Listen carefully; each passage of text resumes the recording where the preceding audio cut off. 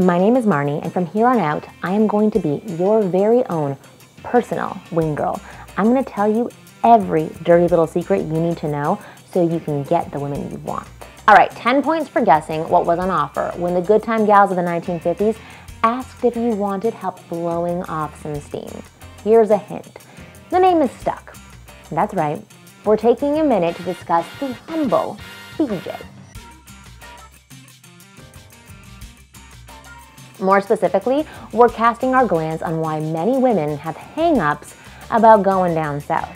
Don't get me wrong, many women enjoy giving a good BJ and satisfying a man, but there are little things you can do to help make her experience be almost as great as yours. Here's a breakdown of some of the most common hang-ups women have around giving a BJ and how to help or even eliminate them. What a gag. Chances are that spluttering, jaw lock, coughing, and watery eyes aren't high on anyone's list of turn-ons. To avoid feeling like this, most women prefer a position when they can be on their knees and in control of intensity and speed. Make sure to let her be as comfortable as possible.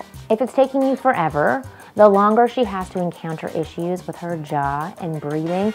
So if this is a particularly sensitive point, she might like to change it up. Start with her hands and only move onto her mouth for a short period of time. Remember this, drinking means it'll take you much longer. So if you're going to be hard on the booze, you might want to skip out on the BJ. Spit or swallow isn't exactly the most romantic conversation, but it's one you probably should have and one you should have earlier than 5 minutes before the act. If you bring up these things once the ball is already rolling, it will only make her stressed out, self-conscious, and uncomfortable. Remove the discussion from the pressure of the bedroom so you know how she feels about it before heading down south, and you will avoid awkward, half-dressed, and uncomfortable miscommunication. Freshening up. While some women aren't concerned with swallowing spunk, some do care what it tastes like. And while there's no hard evidence, no pun intended, eating kiwi, watermelon, celery, and pineapple is supposed to make semen taste lighter. Berries and fruits up your chances of a pleasant, even sugary experience. Stay clear of beer and coffee if you don't want a bitter taste, and dairy products, meat, and fish, whose high bacterial levels can lead to a foul aftertaste. Try drinking a fruit juice before you go out.